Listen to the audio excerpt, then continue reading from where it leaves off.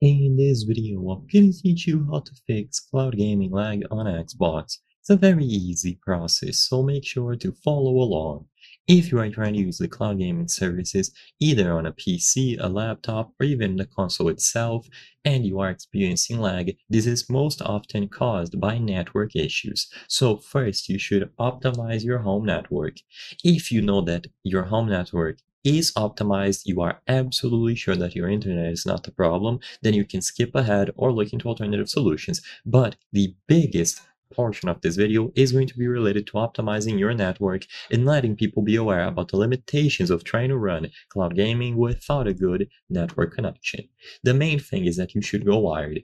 If you are using Wi-Fi, the best solution by far is to use an Ethernet cable. This provides a more stable and faster connection than Wi-Fi, which will significantly reduce lag and stuttering. So if you have access to an Ethernet cable that you can plug into your PC, laptop, or console, do it now. Next, if you have to use Wi-Fi because of limitations, because you don't have a cable, or because you want to use 5 gigahertz Wi-Fi. So if a wired connection is not an option, switch your console or your PC's connection to a 5 gigahertz Wi-Fi network instead of the more common 2.4 gigahertz one. The 5 gigahertz band offers faster speeds and it is less prone to interference from other household devices, but you have to make sure that there aren't a lot of walls between you and the router. So make sure that your device is as close as possible to your router. Minimize the wireless interference by turning off other devices that might be using the same Wi-Fi band, and of course, other devices that are probably using your network. So if you are streaming something on Twitch, if you are watching something on your TV, that is taking up network and so on, make sure that you close down those applications.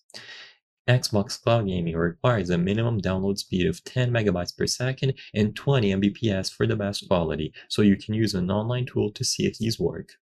Besides this, if you are absolutely sure that your internet is not the problem, then on your TV or your PC or something similar, try to enable game mode to reduce input lag.